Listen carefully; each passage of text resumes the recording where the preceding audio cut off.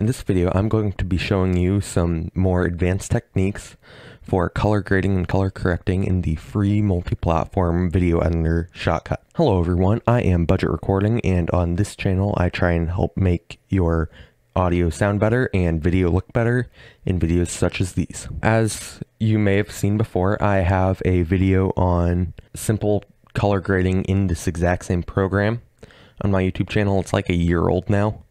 I'm not sure if it's just that there's been some updates that have added more features, or I just missed some, but there are a bunch of different things you can do to do more color grading in Shotcut, and so I figured I would do a follow-up video as it's a great program, and here we go, I guess. If you haven't already seen it, make sure you watch the other video. I will try and put a card in the top left. If not, it should hopefully be in the description.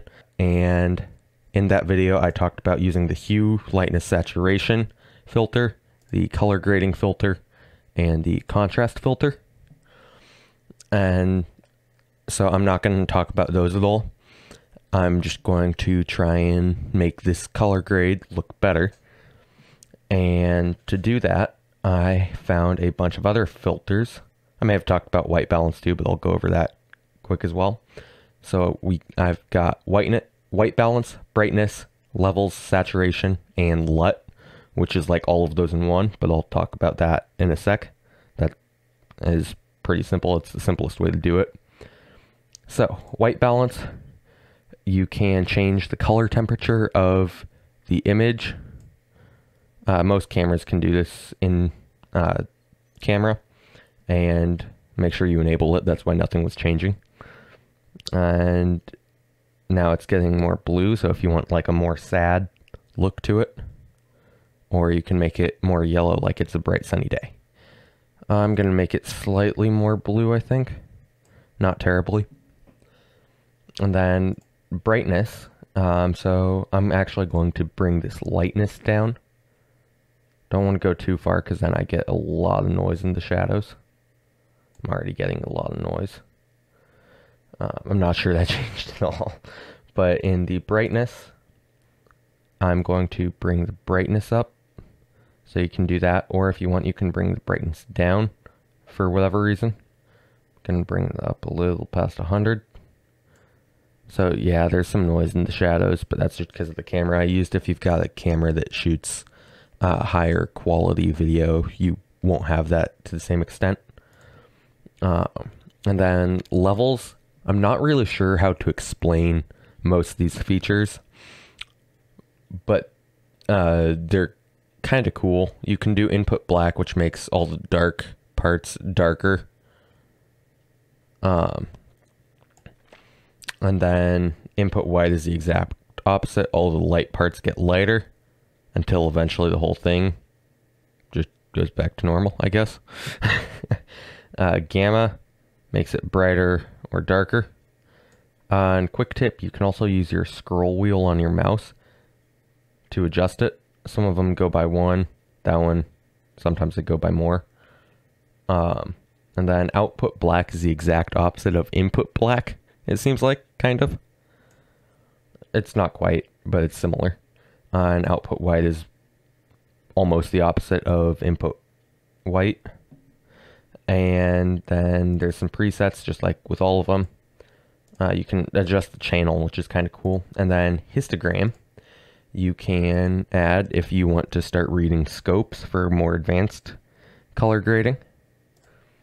I'm just going to turn that off for now because there's an alternative that I can add on. If you go into view and then scopes, you can turn on like the vector. That just appeared down there. I'll try and make that bigger. So there's that. You've got red, magenta, blue, cyan, green, and yellow, as well as what's called the skin tone line. But then you can adjust where everything is there by looking at that. And you would use a scope just so you don't have to rely on the monitor you're looking at. Because I can pretty much guarantee what the monitor I'm looking at is different from what you have. You can also add some other scopes, such as the histogram, or I won't go through all of these. The waveform.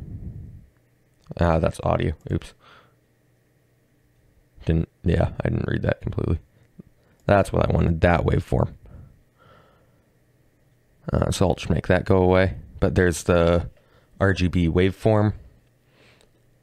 And then, okay, so enough of the scopes. Onto the other effects, or filters, is what they're technically called. There's saturation. It's the exact same as this saturation, except this is just standalone, so if all you need is saturation, you have it. I'm not going to do that, though. And so there's a decent grade, but this is a great instance of it. The top of it is completely washed out. So if I go, even if I go into the color grade and hop into the highlights and bring that down, it just brings down the whole image, as you can see on the waveform. Something else you can do, I'm not going to go into much depth now. It could be a whole nother video if you guys would like it. You can add a mask, so like a simple shape, and then rectangle, put it like right here, and then you can make that a lot darker and try and retrieve some of that data. I can't guarantee it would go well, and then you apply it and stuff. Tell me if you want that in the video, because I would happily make that. And then arguably the best way to do that, to do all the color grading, is with a LUT, or a lookup table. So it's a file you can make. Program that is used professionally is DaVinci Resolve. You can make a LUT with that. So I've got one on my desktop. I have a bunch of stuff, but then here is a .cube file, which is apparently the format for 3D lookup tables, or 3D LUTs as they're usually called. So I'm just going to turn all of this off. And now the image doesn't look too great, but then as soon as I enable the LUT, I already have the file picked. And it gets a heck of a lot better. Could still use some work. I made the LUT based off a different image. And then you can also change the interpolation. Not seeing much of a change other than in the scopes, so I'm just going to leave it default. But there's another way you can do that. Now I've gone over a bunch of the different ways to do some more color grading in Shotcut. It's a little bit more advanced, but that may be how you need to get your desired result. If you found this video helpful, make sure you give it a thumbs up, and if you want to see more content like this, make sure you hit the subscribe button and hit the notification bell. I will see you next time.